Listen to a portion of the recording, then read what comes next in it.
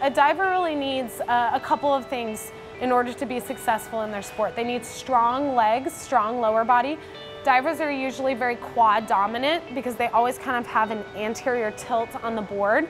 So not only do we train the quads, but we also train what's called the posterior chain, which is going to be the back of your body, because that is going to help create a lot of explosiveness. Plus, it's going to help kind of counteract what they're overtraining in the water. So that's going to be one element. Two, they're going to need strong, stable upper bodies and backs. So those are the two things that divers typically deal with injury-wise. Is going to be shoulders.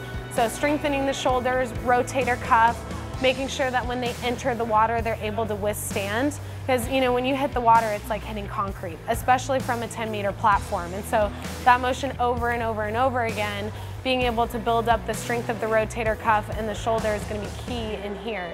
And then backs. I mean, divers constantly deal with back injuries, back tweaks. And so building up strong backs, especially in that off-season period that I talked about, where they're not competing a ton, we're able to fatigue the back a little bit more and push its threshold and strength up so that when it gets into a higher volume, it's able to handle that.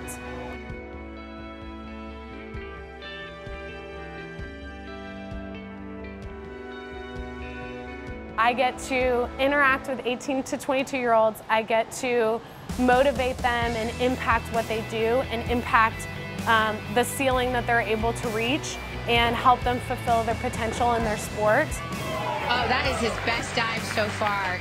This is going to make you potentially a gold medalist one day. Like, this is what you're working for. Keep the prize there. Try to win a national championship. Like, try to be the best that you can be. Try to train every single day. Then that makes what I do more motivating. If I can just make a small difference in what they do, I mean, that makes everything I do worth it. And I just think I have the best job. I just love it. Texas on 3, 1, 2, 3. Texas!